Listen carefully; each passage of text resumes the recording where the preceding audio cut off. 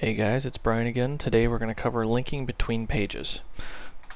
Now we've already covered some basic text processing commands and we've covered hyperlinks.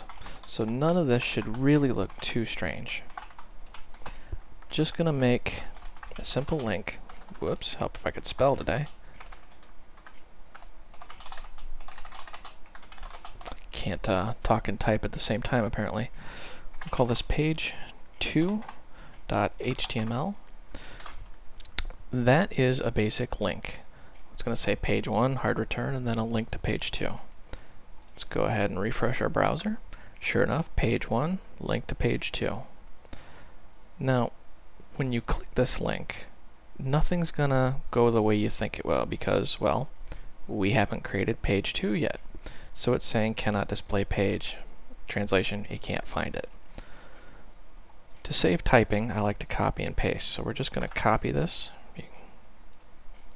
And in our new file, we will just simply paste this text. We'll call this page 2. And we're going to link back to page 1. Now remember, page 1 is actually named index.html. If you remember back from our first tutorial, the first page in your website should always be named index.htm or index.html. That's how the web server, which we'll cover in another tutorial, actually finds your page. Go ahead and save this, and remember to save it as an HTML file.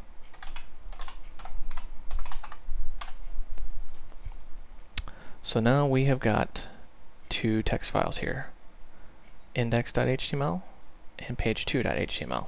And there's a link in each one that goes back and forth. So we'll open up our web browser, click, and suddenly it says page 2. As you can see from the address bar, we are on page 2. You can click to go back to page 1. And here's index.html.